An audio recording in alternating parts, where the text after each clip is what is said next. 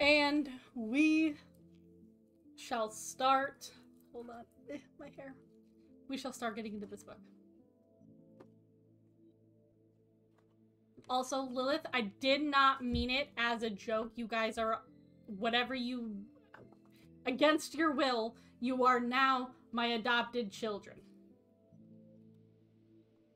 I'm pretty sure there's a Nightbot command you do, ! Your mom. I'm pretty sure that's the command. I don't know, I didn't make it. But anyways, let's get into chapter 11.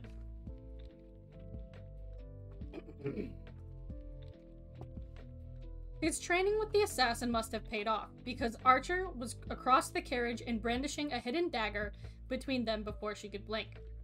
Please, he breathed, his chest rising and falling in uneven patterns. Please, Lena.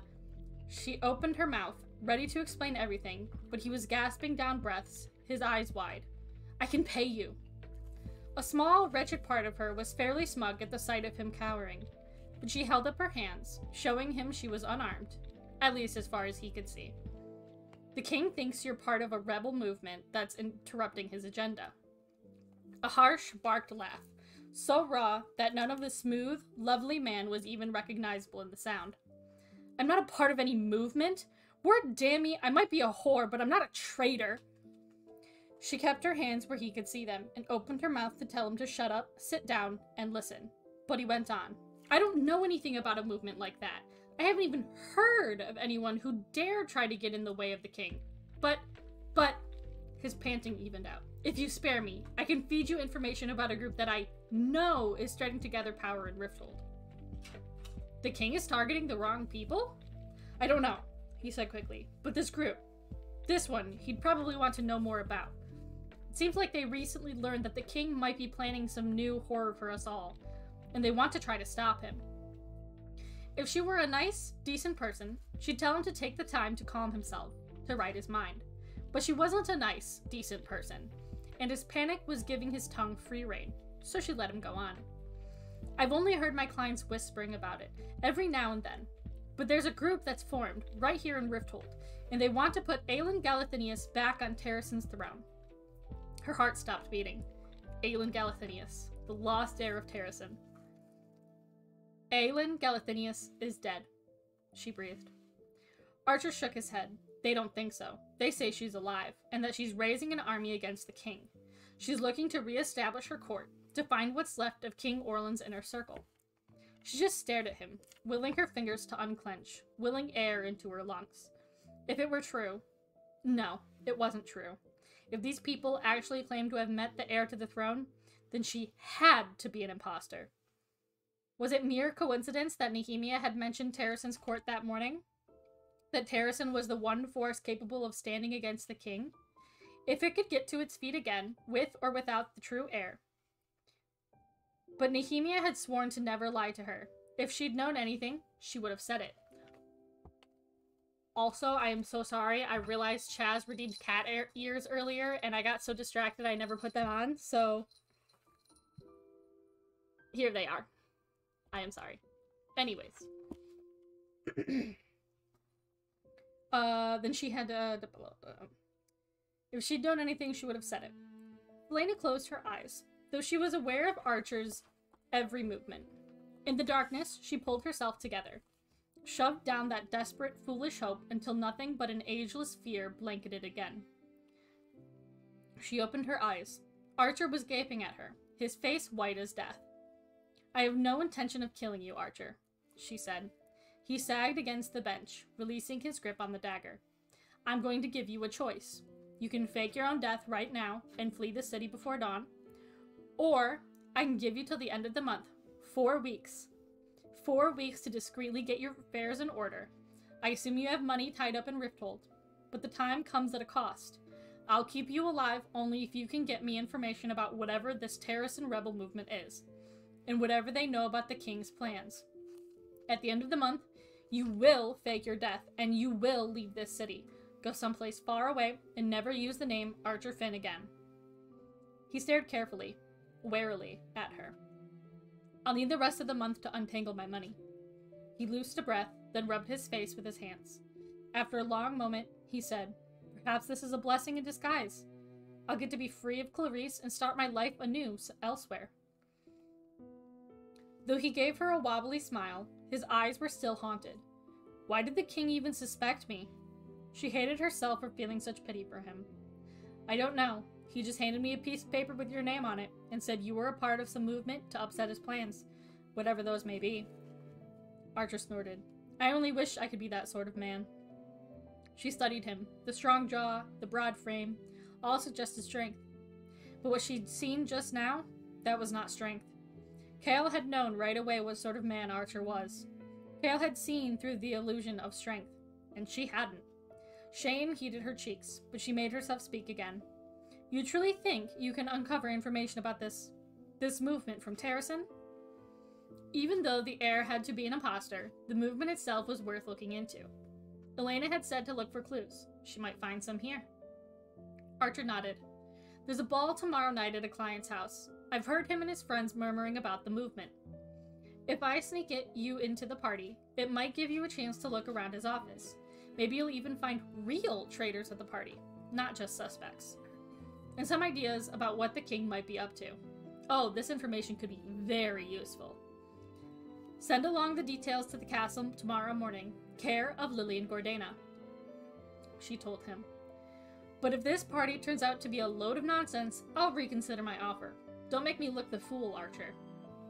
"You're Arobyn's protege," he said quietly, opening the carriage door and keeping his distance as best he could while he exited.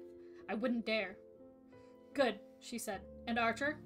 He paused, a hand on the carriage door. She leaned forward, letting a bit of that wicked darkness shine through her eyes. "If I find out that you aren't being discreet, if you draw too much attention to yourself or attempt to flee, I will end you. Is that clear?" He gave her a low bow. "I am your eternal servant, milady." And then he gave her a smile that made her wonder whether she'd regret her decision to let him live. Leaning into the carriage bench, she thumped on the ceiling, and the driver headed to the castle.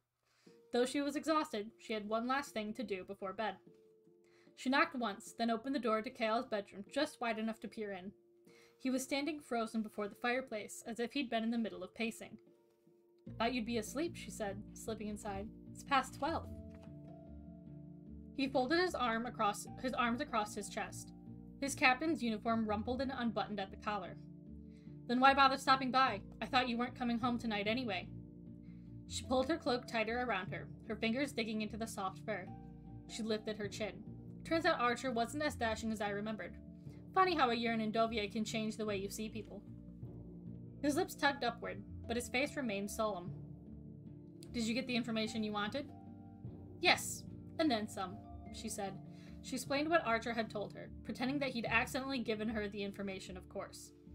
She explained the rumors surrounding the lost heir of Terrasen, but left out the bits about Aelin Galathinius seeking to reestablish her court and raise an army, and about Archer not really being in the movement. Oh, and about wanting to uncover the king's true plans. When she finished telling Cale about the upcoming ball, he walked up to the mantel and braced his hands against it, staring at the tapestry hanging on the wall above. Though it was faded and worn, she instantly recognized the ancient city nestled into the side of a mountain above a silver lake. Aniel, Cale's home. "When are you going to tell the king?" he asked, turning his head to look at her. "Not until I know if this is actually real, or until I use Archer to get as much information as I can before I kill him." He nodded, pushing off the mantle. "Just be careful." "You keep saying that." "Is there something wrong with saying it?" "Yes, there is. I'm not some silly fool who can't protect herself or use her head." "Did I ever imply that?" "No, but you keep saying be careful and telling me how you worry and insisting you help me with things, and..." "Because I do worry!" "Well, you shouldn't. I'm just as capable of looking after myself as you are." He took a step toward her, but she held her ground. "Believe me, Selena," he snarled, his eyes flashing. "I know you can look after yourself, but I worry because I care. God's help me, I know I shouldn't, but I do. So I will always tell you to be careful, because I will always care what happens." She blinked. "Oh," was all she managed. He pinched the bridge of his nose and squeezed his eyes shut, then took a long, deep breath. Selena gave him a sheepish smile. And that is the end of chapter 11.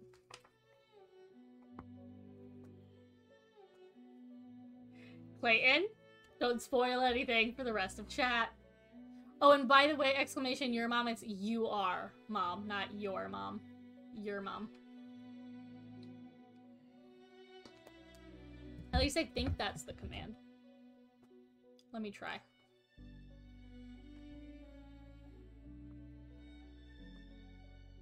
Yep, we'll find your mom now. Boogie, boogie, boogie.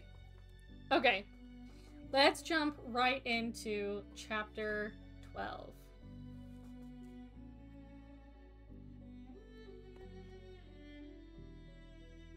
The mask was held in a riverfront estate along the Avery, and was so packed that Selena had no trouble slipping in with Archer.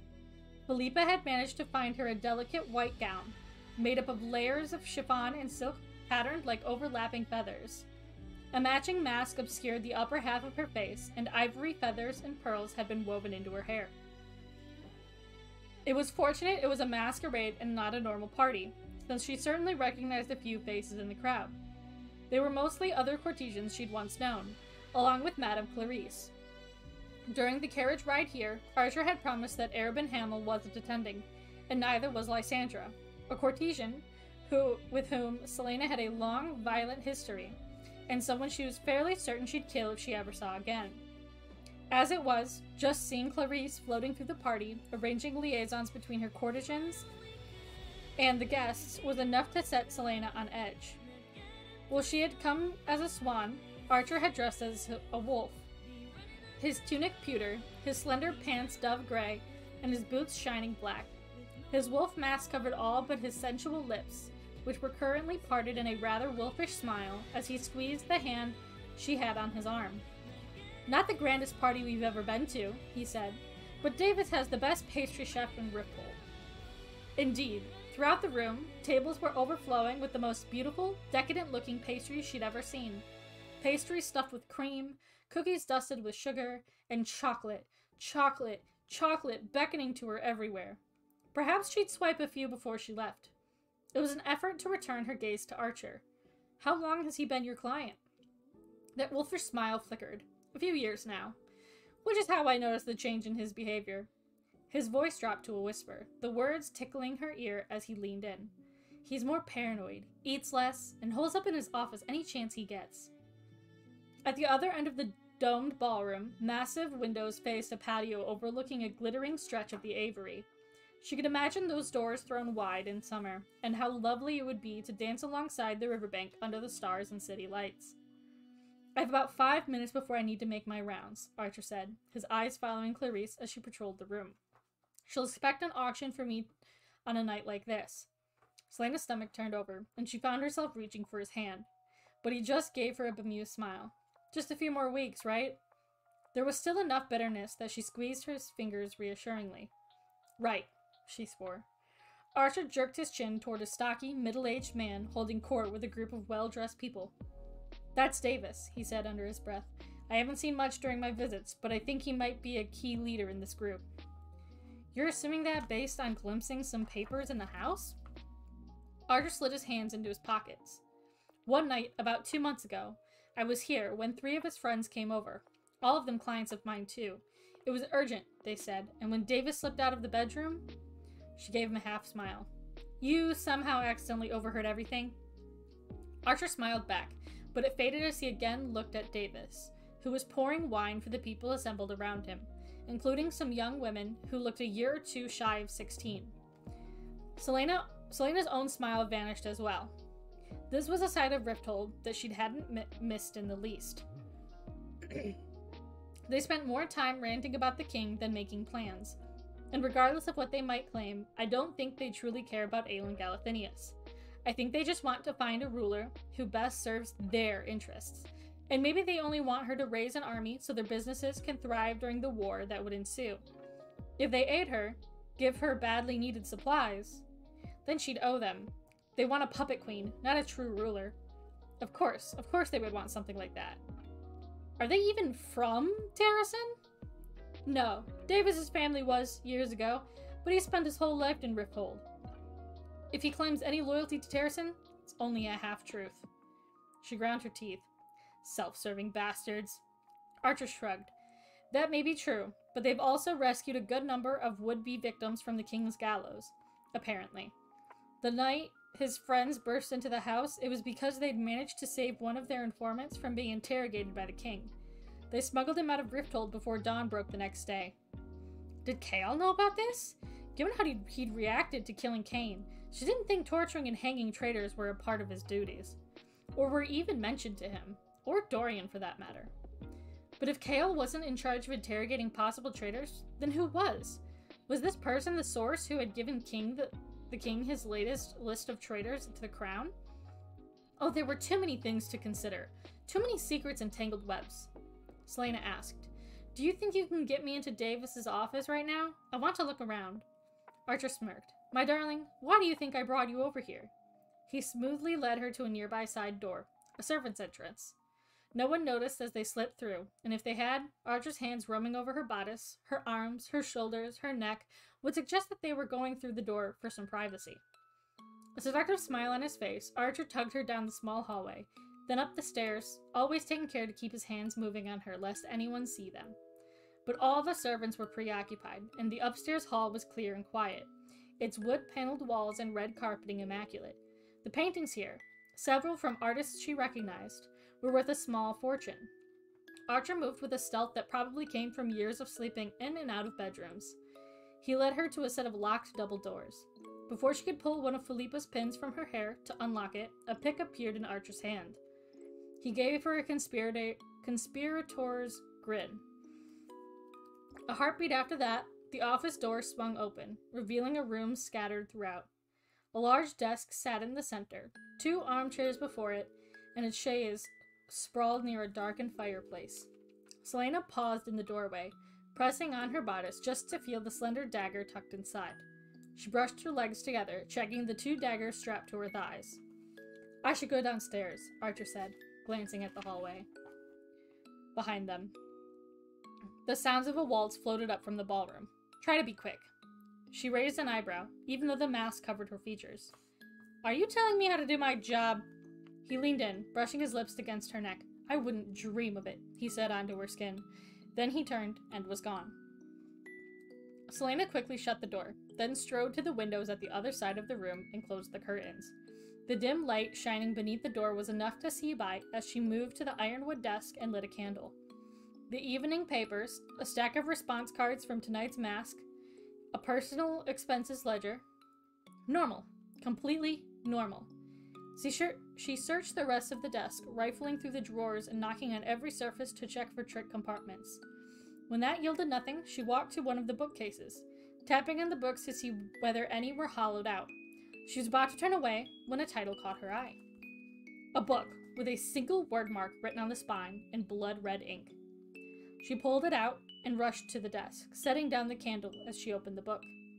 It was full of word marks, every page covered with them, and with words in a language she didn't recognize. Nahimi had said it was secret knowledge, that the word marks were so old they'd been forgotten for centuries. Titles like this had been burned with the rest of the books on magic. She had found one place in the library, The Walking Dead. One in the palace library, The Walking Dead. But that had been a fluke. The art of using the word marks was lost. Only Nehemiah's family knew how to properly use their power. But here, in her hands, she flipped through the book. Someone had written a sentence on the inside of the back cover, and Selena brought the candle closer as she peered at what had been scribbled. It was a riddle, or some strange turn of phrase. It is only with the eye that one can see rightly. But what in the hell did it mean? And what was Davis, some half-corrupt businessman, doing with a book on word marks, of all things? If he was trying to interfere with the king's plans. For the sake of Aurelia, she prayed the king had never even heard of word marks. She memorized the riddle. She would write it down when she returned to the castle, maybe ask Nehemia if she knew what it meant, or if she'd heard of Davis. Archer might have given her vital information, but he obviously didn't know everything. Fortunes had been broken upon the loss of magic. People who had made their living for years by harnessing its powers were suddenly left with nothing. It seemed natural for them to seek out another source of power, even though the king had outlawed it. But what? Footsteps sounded down the hall. Selena swiftly put the book back on the shelf, then looked to the window. Her dress was too big, and the window was too small and high for her to easily make it out that way. And with no other exit, the lock and the double doors clicked.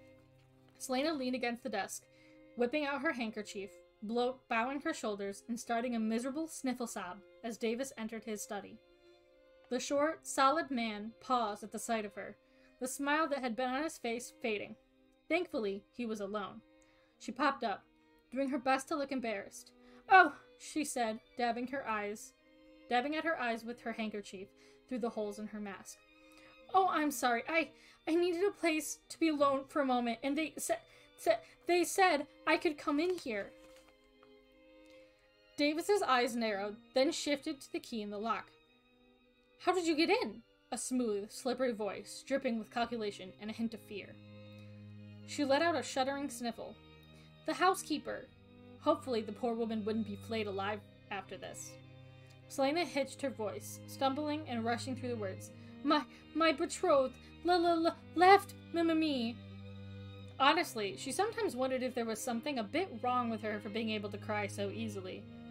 Davis took her in again, his lip curling. Not out of sympathy, she realized, but from disgust at the silly, weepy woman sniffling about her fiancé, as if it would be a colossal waste of his precious time to comfort a person in pain. The thought of Archer having to serve these people, who looked at him like he was a toy to be used until he was broken. She focused on her breathing. She just had to get out of here without raising Davis's suspicions. One word to the guards down the hall, and she'd be in more trouble than she wanted. It might possibly drag Archer down with her. She let out another shudder sniffle. "There's a ladies' powder room on the first floor," Davis said, stepping toward her, to escort her out. "Perfect." As he approached, he pulled off the bird mask he wore, revealing a face that had probably been handsome in its youth. Age and too much drinking had pummeled it into saggy cheeks, thinning straw blonde hair, and a dull complexion.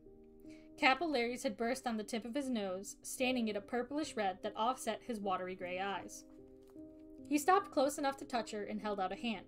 She dabbed at her eyes one more time, then slipped her handkerchief back into her dress pocket. "Thank you," she whispered, looking at the floor as she took his hand. I am sorry for intruding." She heard his sudden intake of breath before she caught the flash of metal. She had him disabled and on the floor in a heartbeat, but not fast enough to avoid the sting of Davis's dagger slicing into her forearm. The yards of fabric that made up her dress were cumbersome as she pinned him to the carpet, a thin line of blood welling up and trickling down her bare arm. "No one has the keys to this study," Davis hissed, despite his prone position. "Brave or foolish? Not even my housekeeper." Selena shifted her hand, going for the points in his neck that would render him unconscious. If she could hide her forearm, then she could still slip out of here unnoticed. "What were you looking for?" Davis demanded, his breath reeking of wine as he wriggled against her hold. She didn't bother to answer, and he surged up, trying to dislodge her. She slammed her weight into him, lifting her hand to deliver the blow. Then he chuckled softly. "Don't you want to know what was on that blade?" She could have ripped his face off with her fingernails for the silken smile he gave her. In a smooth, swift moment, she snatched up his dagger and sniffed.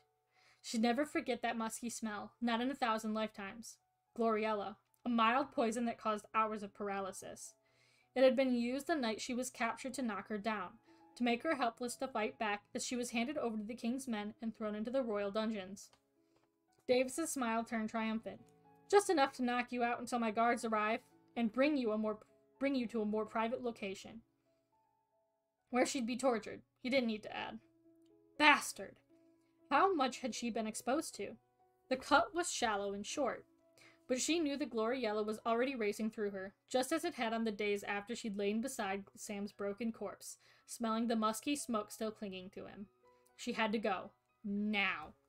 She shifted her free hand to knock him out, but her fingers felt brittle, disconnected, and despite being short, he was strong. Someone must have trained him, because in a too-fast movement, he grabbed her wrists, twisting her to the ground. She slammed into the carpet so hard the air was knocked from her lungs. Her head spun, and she lost her grip on the dagger. The Gloriella was acting fast. Too fast. She had to get out. A bolt of panic went through her, pure and undiluted. Her confounded dress got in the way, but she focused what little control remained on bringing up her legs and kicking, so hard he had let go for a moment. Bitch! He lunged for her again, but she'd already grabbed his poison dagger. A heartbeat later, he was clutching his neck as his blood sprayed on her dress, on her hands. He collapsed to the side, grasping at his throat as though he could hold it together, keep his life's blood from spewing. He was making a familiar gurgling noise, but Selena didn't give him the mercy of ending it as she staggered to her feet. No, she didn't even give him a parting glance as she took the dagger and ripped the skirts of her gown up to her knees. A moment after, she was at his office window, studying the guards and parked carriages below, each thought fuzzier than the last as she climbed onto the ledge. She didn't know how she made it, or how long it took, but suddenly she was on the ground and sprinting toward the open front gate. The guards or footmen or servants started shouting. She was running as fast as she could, losing control of her body with each heartbeat that pumped the Gloriella through her. They were in the wealthy part of the city, near the Royal Theater, and she scanned the skyline, searching for the glass castle. There! The glowing towers had never seemed more beautiful, more welcoming. She had to get back. Her vision blurring, Selena gritted her teeth and ran. She had enough awareness to snatch a cloak off a drunk dozing on a corner and wipe the blood from her face, even though it took several tries to keep her hands steady as she ran. Once the cloak concealed her ruined dress, she made for the main gates of the castle grounds, where the guards recognized her, though the lights were too dim for them to look closely. The wound had been short and shallow. She could make it. She just had to get inside, get to safety. But she stumbled on the winding road leading up to the castle, and her run turned into a staggering walk before she even got to the castle itself. She couldn't go in the front like this, not unless she wanted everyone to see, not unless she wanted everyone to know who was responsible for Davis's death. She swayed with every step as she made for a side entrance, where studded iron doors were left partially open to the night. The barracks. Not the best place to enter, but good enough. Maybe the guards would be discreet. One foot in front of the other. Just a little farther. She didn't remember getting to the barracks doors, only the bite of the metal studs as she pushed them open. The light of the hall burned her eyes, but at least she was inside. The door to the mess hall was open, and the sounds of laughter and clinking mugs floated toward her. Was she numb from the cold, or was it the Gloriella taking over? She had to tell someone what antidote to give her. Just tell someone. One hand braced against the wall, the other holding her cloak tightly around her, she slipped past the mess hall, every breath lasting a lifetime. No one stopped her, no one even looked her way. There was one door down this hall that she had to reach, one room where she'd be safe. She kept her hand on the stone wall, counting the doors she passed. So close. Her cloak caught on the handle of a door as she passed by and ripped away. But she made it to that door, to the room where she'd be safe. Her fingers didn't quite feel the grain of the wood as she pushed against the door and swayed on the threshold. Bright light, a blur of wood and stone and paper, and through the haze, a face she knew, gaping at her from behind a desk. A choked noise came out of her throat, and she looked down at herself long enough to see the blood covering her white dress, her arms, her hands. In the blood, she could see Davis, and the open gash across his throat. "Kael," she moaned, seeking that familiar face again. But he was already running, smashing through his office. He bellowed her name as her knees buckled and she fell. She saw only the golden brown of his eyes and held on long enough to whisper, "Gloriella," before everything tilted and went black. And that was chapter 12.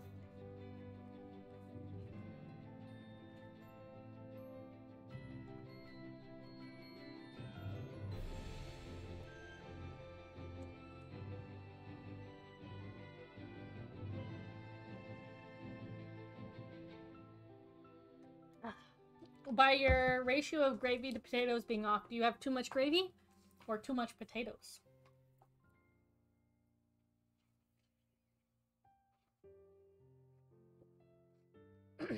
Okay. Pretty sure it's been more than 10 minutes, so the cat ears are coming off. Too much potatoes, they were a little too bland. Ah, gotcha. On to chapter 13. It was one of the longest nights of Kael's life. Every second has passed by with horrific clarity. Every agonizing second as Selena lay there on the floor of his office. her bodice covered in so much blood that he couldn't tell where she was bleeding, and with all the stupid layers of frills and pleats, he couldn't see the entry wounds. So he'd lost it, utterly lost it. There was no thought in his head beyond a roaring panic as he shut the door, took out his hunting knife, and ripped open her dress right there. But there were no wounds, only a sheathed stiletto that clattered to the floor, and a scratch on her forearm. With the dress ripped away, there was hardly any blood on her, and that's when the panic cleared enough for him to remember what she'd whispered. Gloriella. A poison used to temporarily paralyze victims. Everything from then on became a series of steps.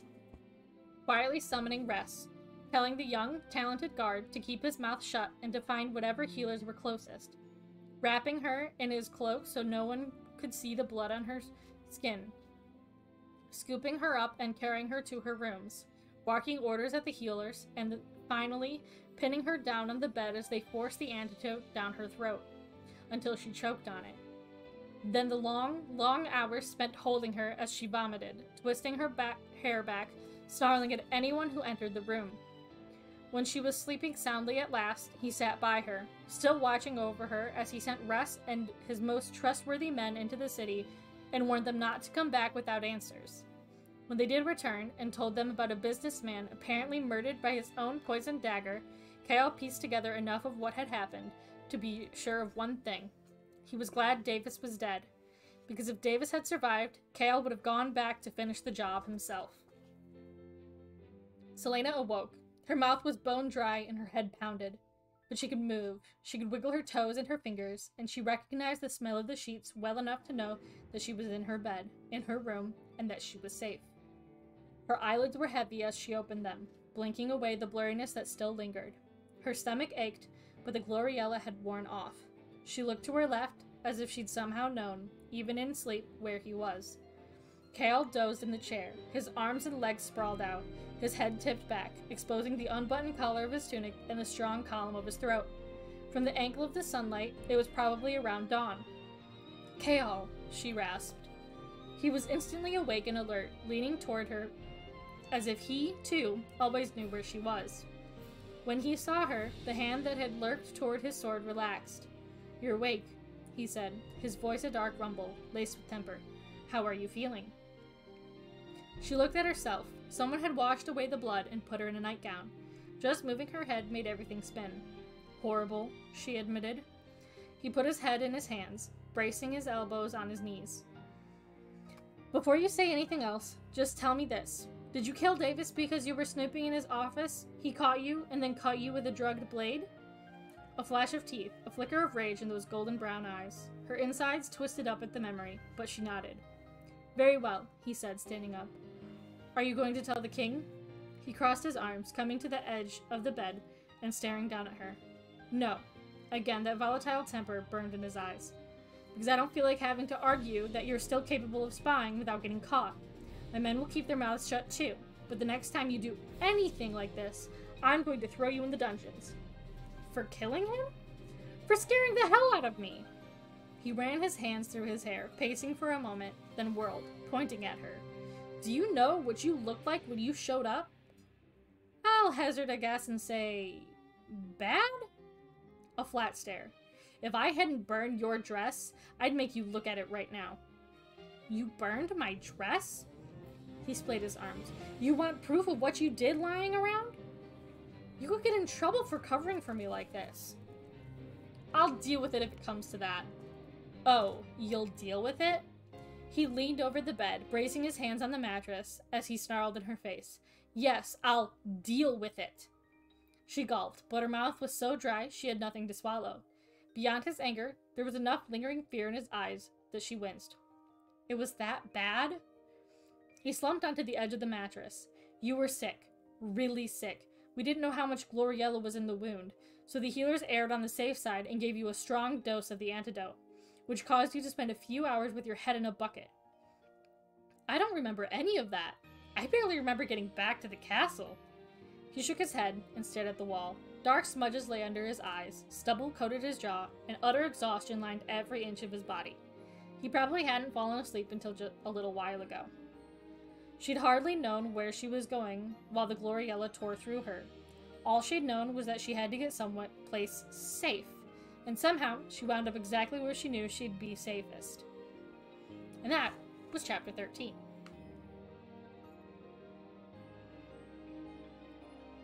We love Kale. Kale's great.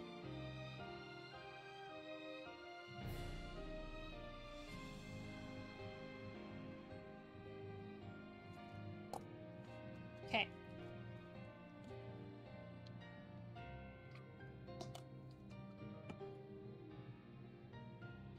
On chapter 14. Selena absolutely hated that it took a fair amount of courage to enter the Royal Library after coming upon that thing a few nights ago. And more than that, she hated that the encounter had turned her favorite place in the castle into something unknown and possibly deadly. She felt a little foolish as she shoved open the towering oak doors to the library. Armed to the teeth, most of her weapons concealed from sight, no need to have someone start asking why the King's Champion was going into the library looking like she was walking onto a killing field.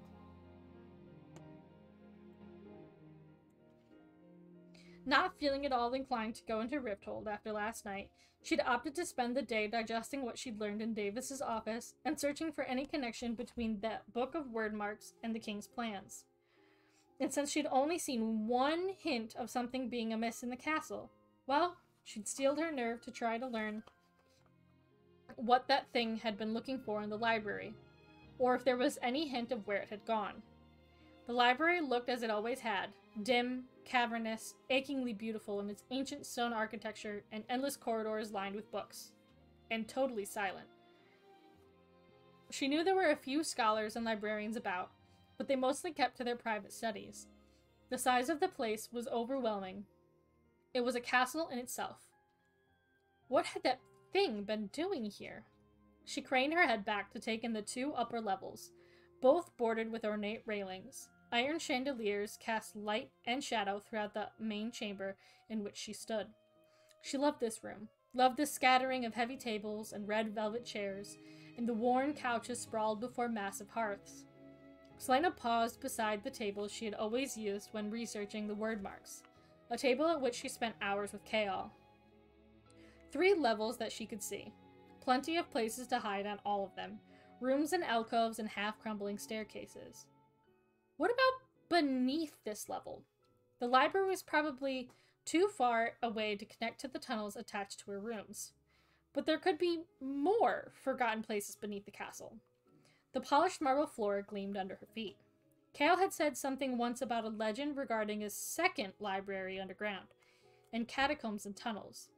If she were doing something she didn't want others to find out about, if she were some foul creature who needed a place to hide, maybe she was a fool for looking into it, but she had to know. Maybe this thing would be able to give her some clues as to what was going on in this castle. She headed for the nearest wall, and was soon swallowed up in the gloom of the stacks. It took her a few minutes to reach the perimeter wall, which was interspersed with bookcases and chipped writing desks. She pulled a piece of chalk from her pocket and drew an X on one of the desks. Most of the library would probably look the same after a while. It would be helpful to know when she'd made a full sweep of the perimeter, even if it took her hours to cover it all. She passed stack after stack of books, some of the cases plain, some of them ornately carved. Sconces were few and far enough apart that she often had to take several steps in near darkness. The floor had turned from gleaming marble to ancient gray blocks, and the scrape of her boots against stone was the only sound. It felt as if it'd been the only sound for 1,000 years. But someone must have come down this passageway to light the sconces. So if she became lost, she might not stay that way forever. Not that getting lost was a possibility, she reassured herself, as the silence of the library became a living thing. She'd been trained to mark and remember pathways and exits and turns. She'd be fine. Odds were that she had to go as far back into the library as possible, to a place where even the scholars didn't bother going. There had been a day, she recalled, a day when she'd been poring over The Walking Dead, and she'd felt something under her boots. Kaol had later revealed that he'd been dragging his dagger along the floor to spook her, but the initial vibration had been different, like someone drawing a claw along stone. Stop it, she told herself. Stop it now. Your imagination is absurd. It was just Kale teasing you. She didn't know how long she'd been walking when she finally hit another wall. A corner. The bookcases were all carved from ancient wood, their ends shaped into centuries, guards forever protecting the books held between them. It was here that the sconces ran out, and a glance down the back wall of the library revealed utter darkness. Thankfully, one of the scholars had left a torch beside the last sconce. It was small enough that it wouldn't burn the whole damn library down, but also too small to last long. She could end it now and go back to her rooms to contemplate ways to pry information from Archer's clients. One wall had been explored, one wall that revealed nothing. She could do the back wall tomorrow. She was here already. Selena picked up the torch. Dorian jerked awake at the sound of a clock chiming, and found himself sweating despite the fierce cold in his bedroom. It was odd enough that he'd fallen asleep, but the frigid temperature was what struck him as most unusual. His windows were all sealed, his door shut, yet his shallow breaths clouded in front of him. He sat up, his head aching. A nightmare, of teeth and shadows and glinting daggers. Just a nightmare. Dorian shook his head, the temperature in the room already increasing. Perhaps it had only been a rogue draft. The nap was just the product of staying up too late last night, the nightmare probably triggered by hearing from Kale about Selena's encounter. He gritted his teeth. Her job wasn't without risk, and though he was furious about what had happened, he had a feeling she'd only push him away farther if he yelled at her about it. Dorian shook off the last bit of the cold and walked to his dressing room to change his wrinkled tunic. As he turned, he could have sworn he caught a glimpse of a faint ring of frost around where his body had lain on the couch. But when he looked back to see it more fully, there was nothing there. Selena heard a distant clock chime somewhere, and didn't quite believe it when she heard the time. She'd been here for 3 hours. 3 hours. The back wall wasn't like the side wall. It dipped and curved and had closets and alcoves and little study rooms full of mice and dust. And just when she'd been about to draw an X on the wall and call it a day, she noticed the tapestry. She saw it only because it was the sole bit of decoration she'd encountered along the wall. Considering how the last 6 months of her life had gone, part of her just knew that it had to mean something. There was no depiction of Elena, or a stag, or anything lovely and green. No, this tapestry, woven from red thread, so dark it looked black, depicted nothing. She touched the ancient strands, marveling at the hue, so deep that it seemed to swallow her fingers in its darkness. The hair on the back of her neck rose, and Selena put a hand on her dagger as she pulled the tapestry aside. She swore, and swore again. Another secret door greeted her. Glancing around the stacks, listening for any footsteps or rustle of clothing, Selena pushed it open. A breeze, musty and thick, floated past her from the depths of the spiral stairwell revealed by the open door. The light of her torch reached only a few feet inside, illuminating ornately carved walls depicting a battle. There was a thin groove in the marble wall, a channel barely 3 inches deep. It curved along the entire length of the wall, extending beyond the limits of her sight. She swiped her finger in the groove. It was smooth as glass and held a faint residue of something slimy. A small silver lamp hung from the wall, and she put her torch in its place as she took down the lamp, liquid splashing inside. Clever, she murmured. Smiling to herself, making sure her torch was far enough away, Selena placed the center nozzle of the lamp into the groove and tipped. Oil poured out and traveled down the chute. Selena grabbed her torch and touched it to the wall. Instantly, the groove glowed with fire, providing a thin line of light all the way down the dark and cobwebbed stairwell. A hand on her hip, she stared down, admiring the engraved surface of the walls. She doubted anyone would come looking for her, but she still put the tapestry back into its original position and took out one of her long daggers. As she descended, the images of battle shifted and moved in the firelight. She could have sworn that those stone faces turned to watch her go. She stopped looking at the walls. A breath of cold air brushed her face, and she at last spied the bottom of the stair. It was a dark corridor that smelled of aged and rotting things. A torch lay discarded at the bottom of the step, covered with enough cobwebs to reveal that no one had been down here in a long, long time. Unless that thing can see in the dark. She shoved away that thought too, and picked up the torch, igniting it on the illuminated wall of the stairwell. Cobwebs hung from the arched ceiling, grazing over the cobblestone floor. Rickety bookcases lined the hallway, the shelves crammed full of books so worn that Selena couldn't read the titles. Scrolls and pieces of parchment were stuffed into every nook and cranny, or lay unrolled on the sagging wood as if someone had just walked away from reading them. Somehow, it was more of a tomb than Elena's resting place. She walked down the corridor, stopping occasionally to examine the scrolls. They were maps and receipts from kings long since turned to dust. Castle records. All this walking and fretting, and all you've discovered is useless castle records? That's probably what the creature was after, an ancient king's grocery bill. Beginning to chant of truly despicable curses, Selena waved her torch before her and walked on until a hallway appeared on the left. It had to lead even lower than Elena's tomb. But how deep? There was a lantern in a groove in the wall, so Selena, once again, lit the spiraling passage. This time, the gray stone depicted a forest. A forest and Fae. It was impossible to miss those delicately pointed ears and elongated canines. The Fae lounged and danced and played music, content to bask in their immortality and ethereal beauty. No, the king and his cronies couldn't know about this place, because they certainly would have defaced these carvings by now. Selena didn't need a historian to know that this stairwell was old, far older than the one through which she had just descended, perhaps even older than the castle itself. Why had Gavin picked this site to build his castle? Had there been something here before? Or something beneath it worth hiding? A cold sweat slithered down her spine as she peered into the stairwell. Against all odds, another breeze wafted up from below. Iron. It smelled like iron. The images on the walls flickered as she descended in the spiral staircase. When she at last reached the bottom, she took a shallow breath and ignited a torch from a nearby bracket. She was in a long hallway, paved in gray stones. There was only one door in the center of the left-hand wall, and no exit save for the stairs behind her. She scanned the hall. Nothing. Not even a mouse. After observing for another moment, she stepped down it, igniting the few torches on the wall as she went. The iron door was unremarkable, though undeniably impenetrable. Its studded surface was like a slab of starless sky. Selena stretched out a hand, but stopped before her fingers could graze the metal. Why was it made entirely of iron?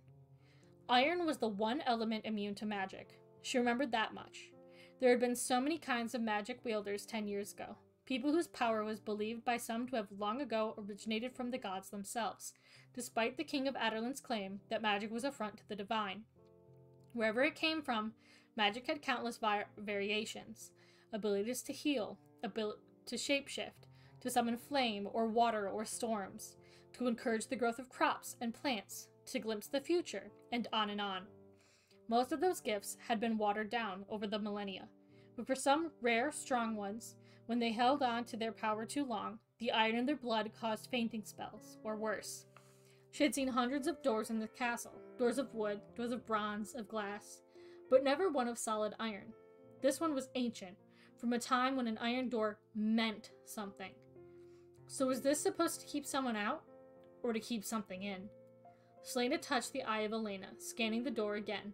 It yielded no answers about what might be behind it, so she clamped a handle around the handle and pulled. It was locked. There was no keyhole in sight. She ran a hand along the grooves. Perhaps it had rusted shut. She frowned. No sign of rust either. Selena stepped back, studying the door. Why put a handle on it if there was no way of opening it? And why use a lock unless there was something worthwhile hidden behind it? She turned away, but the amulet warmed against her skin, and a flicker of light shone through her tunic. Selena paused. It could have been the flicker of the torch, but Selena studied the slender gap between the door and the stone. A shadow, darker than the blackness beyond, lingered on the other side. Slowly, drawing out her thinnest and flattest dagger with her free hand, she set the torch down and lay on her stomach, as close to the door as she dared. Just shadows. It was just shadows.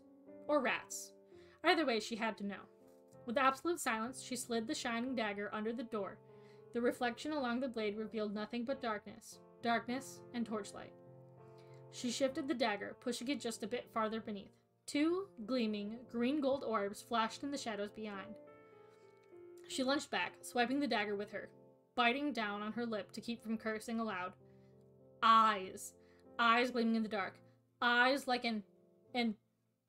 She sighed through her mouth, relaxing slightly. Eyes like an animal. Like a rat, or a mouse, or some feral cat. Still, she crept forward again, holding her breath as she angled the blade under the door to scan the darkness. Nothing. Absolutely nothing. She watched the dagger's blade for a full minute, waiting for those eyes to reappear, but whatever it was had scuttled off. A rat. It was probably a rat. Still, Selena couldn't shake the chill that had wrapped around her, or ignore the warmth of the amulet at her neck. Even if there wasn't a creature behind that door, answers lay behind it. And she'd find them. Just not today. Not until she was ready. Because there might be ways to get through that door. And considering how old this place was, she had a feeling that the power that had sealed it was connected to the word marks. But if there was something behind the door, she shifted the fingers of her right hand as she picked up her torch, studying the arc of scars left by the Ritterex's bite. It was just a rat, and she had no interest, none, in being proven wrong right now. That is chapter 14.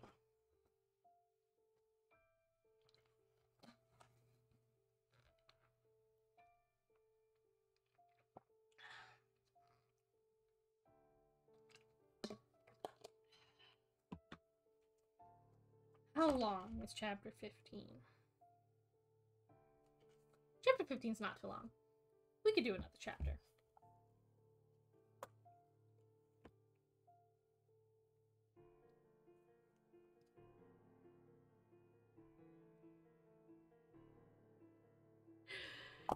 Thank you, Lilith, for the cat ears.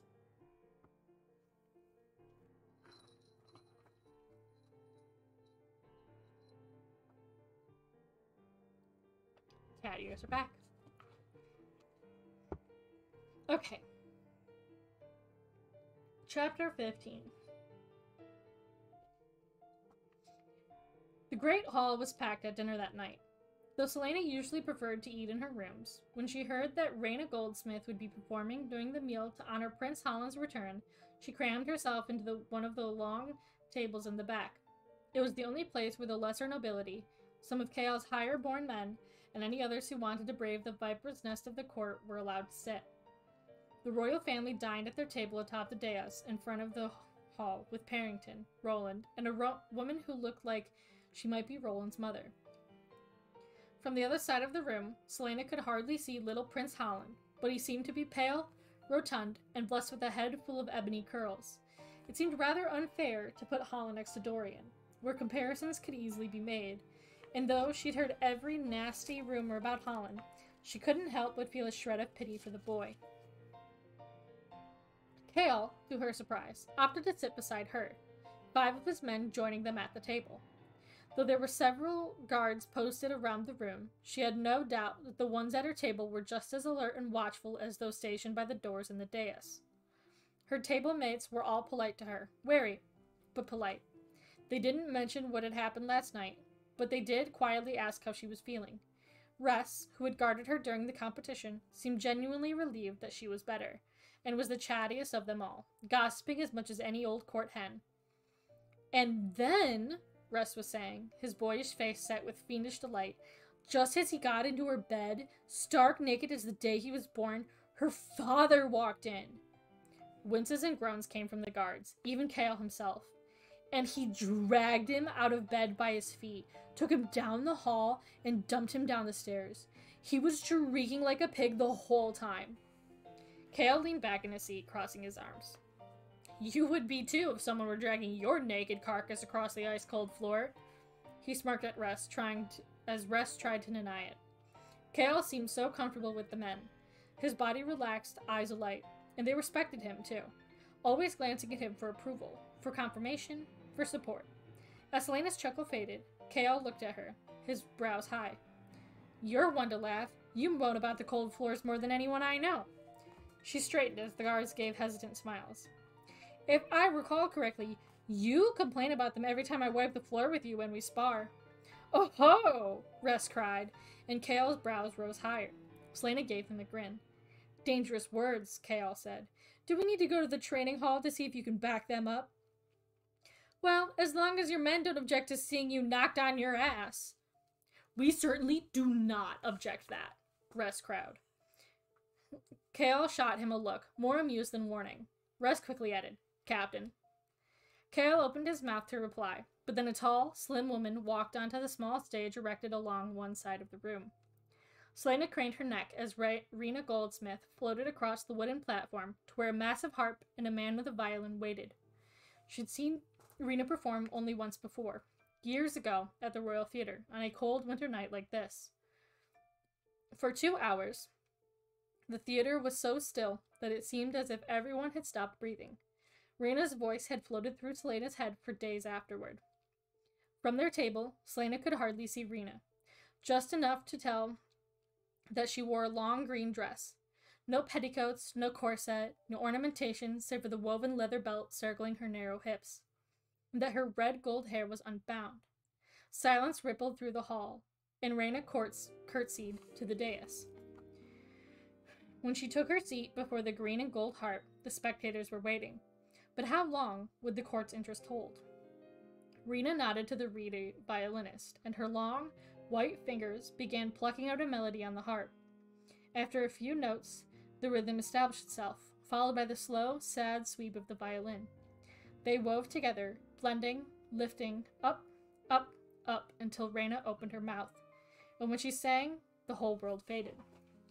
Her voice was soft, ethereal, the sound of a lullaby half remembered. The songs she sang, one by one, held Selena in place. Songs of distant lands, of forgotten legends, of lovers forever waiting to be reunited. Not a single soul stirred in the hall. Even the servants remained along the walls and in doorways and alcoves. Rena paused between songs, only long enough to allow a heartbeat of applause before the harp and the violin began anew, and she hypnotized them all once more. And then Rena looked toward the dais. This song, she said softly, is in honor of the esteemed royal family who invited me here tonight. This song was an ancient legend, an old poem actually, one Selena hadn't heard since childhood and never set to music. She heard it now, as if for the first time, the story of a Fey woman blessed with a horrible, profound power that was sought by kings and lords in every kingdom. While they used her to win wars and conquer nations, they all feared her and kept her distance. It was a bold song to sing. Dedicating it to the king's family was even bolder. But the royals made no outcry. Even the king just stared blankly at Rena, as though she weren't singing about the very power he outlawed 10 years ago. Perhaps her voice could conquer even a tyrant's heart. Perhaps there was an unstoppable magic inherent in music and art. Rena went on, spinning the ageless story of the years that the Fey woman served those kings and lords, and a loneliness that consumed her bit by bit. And then, one day, a knight came, seeking her power on behalf of his king. As they traveled to his kingdom, his fear turned to love, and he saw her not for the power she wielded, but for the woman beneath. Of all the kings and emperors who had come courting her with promises of wealth beyond imagining, it was the knight's gift of seeing her for who she was, not what she was, that won her heart. Selena didn't know when she began crying. Somehow, she skipped a breath, and it set her lips wobbling. She shouldn't cry, not here, not with these people around her. But then a warm, calloused hand grasped hers beneath the table, and she turned her head to find Kale looking at her. He smiled slightly, and she knew he understood. So Selena looked at her captain of the guard and smiled back.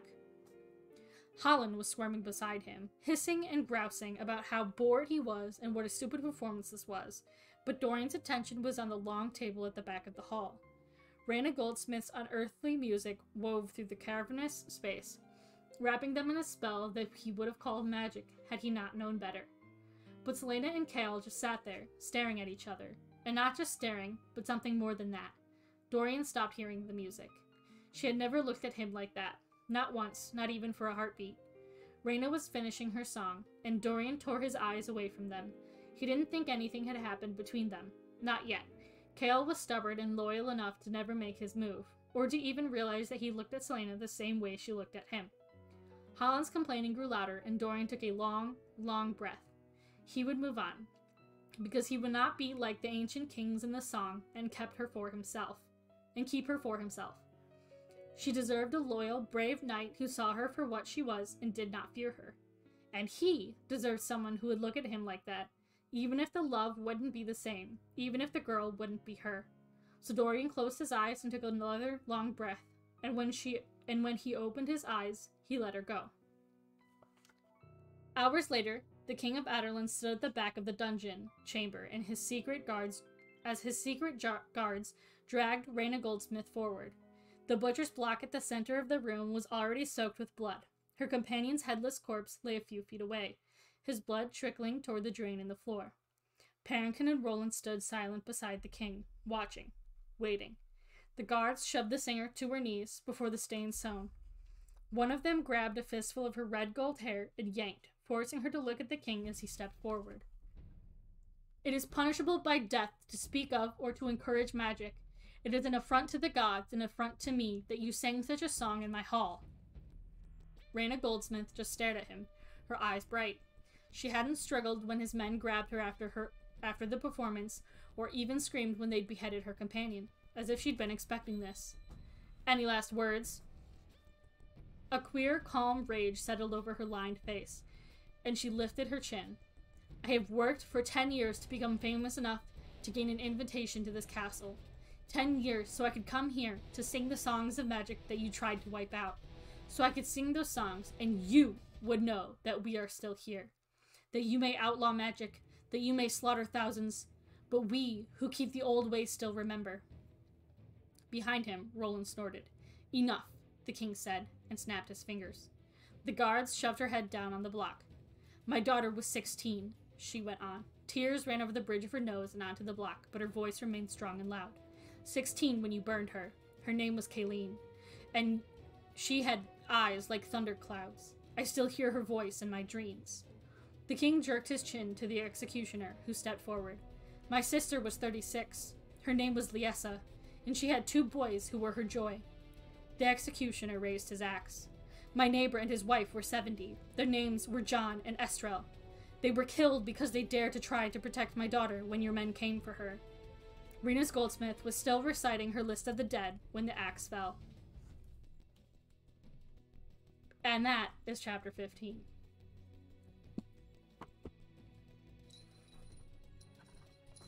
It's an intense chapter. It is a very intense chapter at the end there.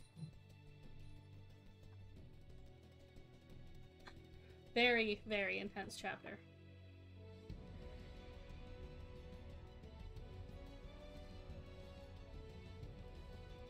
Yeah, it's powerful. It's deep for sure.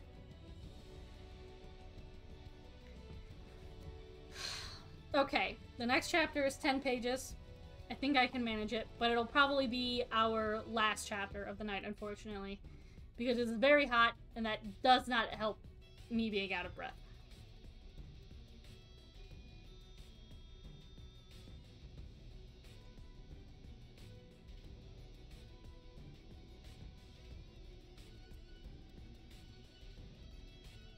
Selena dipped her spoon into her porridge, tasted it, then dumped in a mountain of sugar.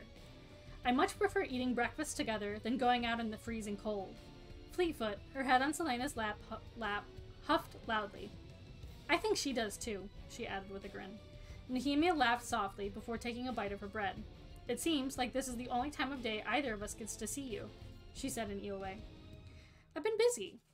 Busy hunting down the conspirators of the king's list? A pointed glance in her direction. Another bite of toast. What do you want me to say? Selena stirred the sugar into her porridge, focusing on that instead of the look on her friend's face. I want you to look me in the eye and tell me that you think your freedom is worth this price. Is this why you've been so on edge lately? Nehemia set down her toast. How can I tell my parents about you? What excuses can I make up that will convince them that my friendship with the king's champion, she used the common tongue language for the 2 words, spitting them out like poison, is in any way an honorable thing? How can I convince them that your soul isn't rotted? I didn't realize that I needed parental approval. You're in a position of power and knowledge, and yet you just obey. You obey and you do not question, and you work only towards one goal, your freedom. Selena shook her head and looked away. You turn from me because you know it's true. And what is so wrong with wanting my freedom? Haven't I suffered enough to deserve it? So what if the means are unpleasant? I won't deny that you have suffered, Alentia, but there are thousands more who have also suffered, and suffered more. and they do not sell themselves to the king to get what they, too, deserve. With each person you kill, I am finding fewer and fewer excuses for remaining your friend. Selena flung her spoon down on the table and stalked to the fireplace. She wanted to rip down the tapestries and the paintings and smash all the silly little baubles and ornaments she'd bought to decorate her room. Mostly, she just wanted to make Nehemia stop looking at her like that. Like she was just as bad as the monster who sat on the glass throne. She took a breath, then another, listening for signs of anyone else in her chambers, then turned. I haven't killed anyone, she said softly. Nehemia went still. What? I haven't killed anyone. She remained where she was standing, needing the distance between them to get the words out right. I faked all of their deaths and helped them flee. Nehemia ran her hands over her face, smearing the powdered gold she dusted on her eyelids. After a moment, she lowered her fingers. Her dark, lovely eyes were wide. You haven't killed a single person he's ordered you to kill? Not a single one. What about Archer Finn? I offered Archer a bargain. I gave him till the end of the month to get his affairs in order before he fakes his death and flees, and he gives me information about the actual enemies of the king. She could tell Nehemia the rest of it later. The king's plans, the library catacombs, but mentioning those things now would only bring up too many questions. Nehemia took a sip of her tea, the liquid inside the cup sloshing as her hands shook. He'll kill you if he finds out. Selena looked to the balcony doors where a beautiful day was dawning in the wide open world beyond. I know. And this information that Archer is giving you, what will you do with it? What sort of information is it? Selena briefly explained what he told her about the people involved in putting Terrason's lost heir back on the throne, even telling her what had happened with Davis. Nehemia's face paled. When Selena finished, Nehemia took another trembling sip of tea. And you trust Archer? I think he values his life more than he values anything else. He's a courtesan. How can you be sure you can trust him? Selena slipped back into her chair, Fleetfoot curling between her feet. Well, you trust me, and I'm an assassin. It's not the same. Selena looked to the tapestry along the wall to her left, and the chest of drawers in front of it. Well, I'm telling you all the things that could get me executed. There's something else that I should bring up. Nehemia followed her line of sight to the tapestry. After a moment, she let out a gasp. That's Elena in the tapestry, isn't it? Selena smiled crookedly and crossed her arms. But that's not even the worst of it. As they walked down to the tomb, Selena told Nehemia about everything that had occurred between her and Elena since Sam Hewen, and all the adventures that had befallen her. She showed her the room where Cain had summoned the Ridderak, and as they approached the tomb, Selena winced as she remembered one miserable new detail. Brought a friend? Nehemia yelped. Selena greeted the bronze skull-shaped knocker. Hello, Mort. Nehemia squinted at the skull. How is this? She looked over her shoulder at Selena. How is this possible? Ancient spells and nonsense, Selena said, cutting Mort off as he began to recite the story of how King Brandon created him. Someone used a spell with the word marks. Someone? Mort sputtered. That someone is... Shut it, Selena said, and flung open the tomb door, letting Nehemia inside. Save it for someone who cares. Mort huffed what sounded like a violent stream of curses, and Nehemia's eyes twinkled as they entered the tomb. It's incredible, the princess whispered, gazing at the walls where the word marks had been written. What does it say? Death, eternity, rulers, Nehemia recited. Standard tomb posturing. She continued moving through the room. As Nehemia strode about, Selena leaned against a wall and slumped to the ground. Sighing, she rubbed her heel against one of the raised stars on the floor, examining the curve that they made across the room. Do they make a constellation? Selena rose to her feet and stared down. 9 of the stars made up a familiar pattern. The dragonfly. Her brows rose. She'd never realized it before.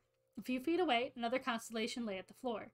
The wyvern. It sat at the head of Gavin's sarcophagus, a symbol of Adderlin's house, as well as the second constellation in the sky. Selena followed the line that the shapes made, weaving through the tomb. The night sky passed beneath her feet. By the time she reached the final constellation, she would have collided with the wall had Nehemia not grabbed her by the arm.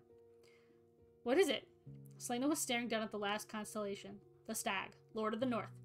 The symbol of Terrason, Elena's home country. The constellation faced the wall, and its head seemed to point upward, as though it were looking at something. Selena followed the stag's stare up through the dozens of word marks that covered the wall, until, by the word, look at this, she said, pointing. An eye, no larger than her palm, was etched into the wall.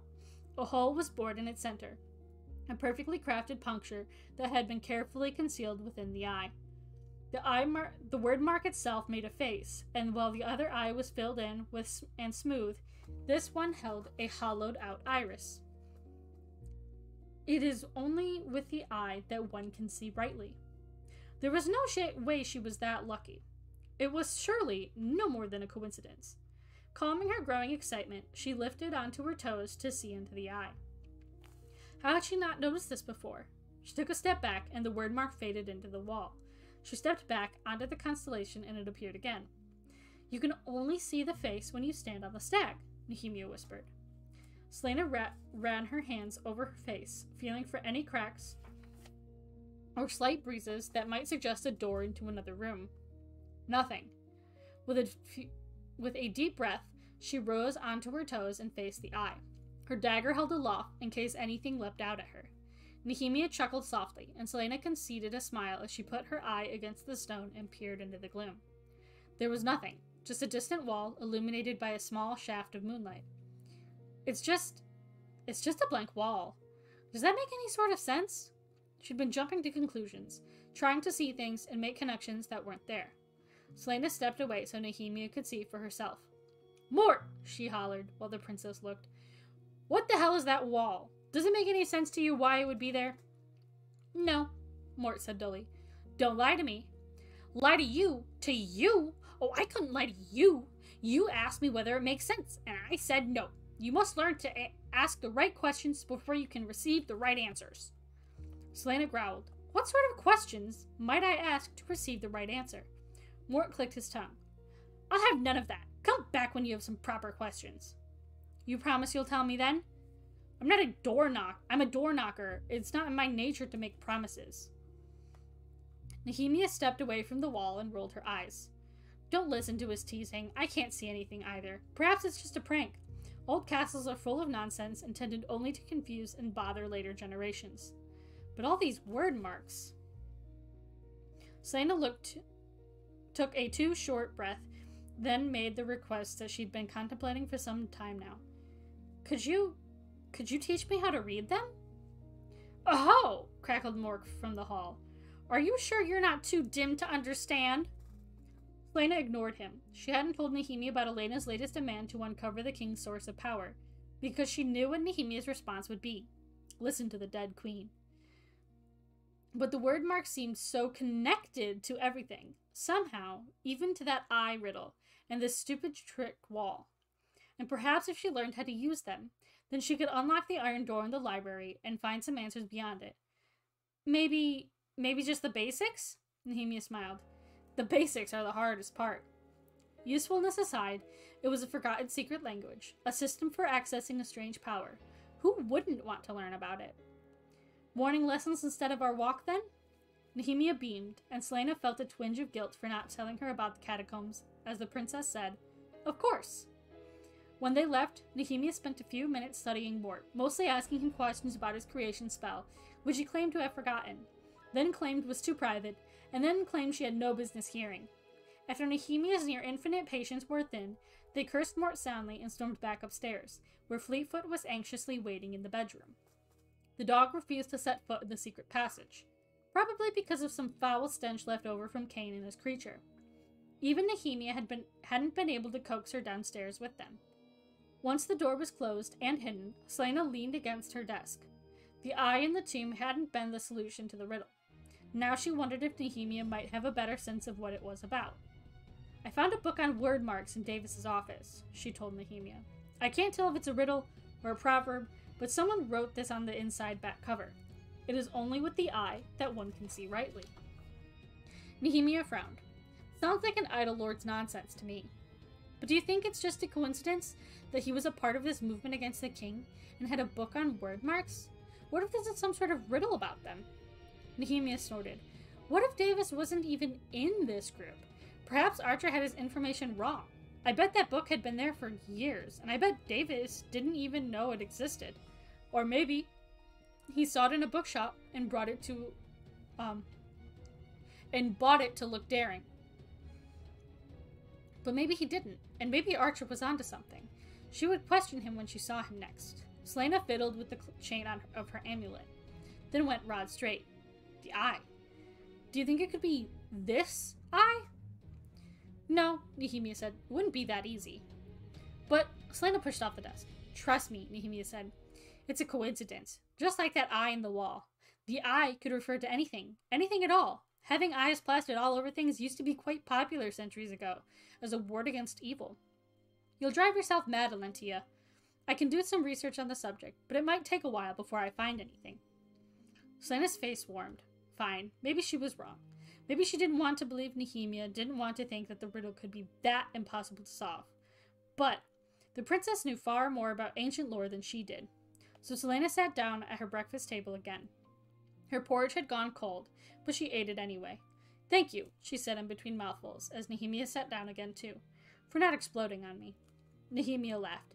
Alentia, I'm honestly surprised you told me. An opening and closing door, then footsteps, then Philippa knocked and bustled in, carrying a letter for Selena.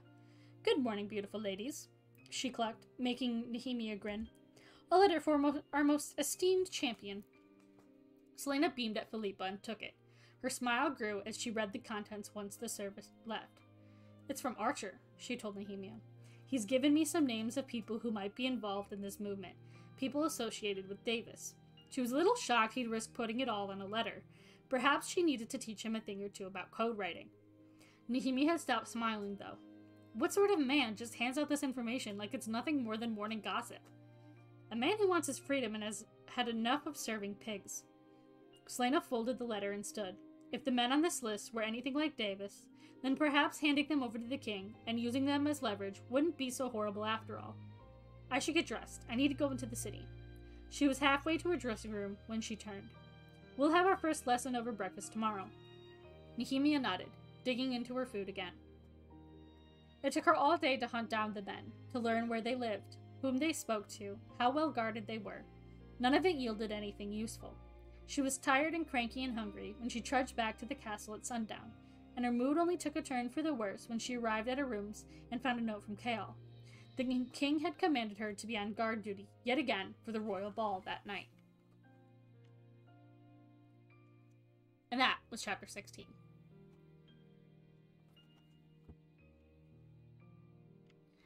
But I think that is where we are going to call it for tonight.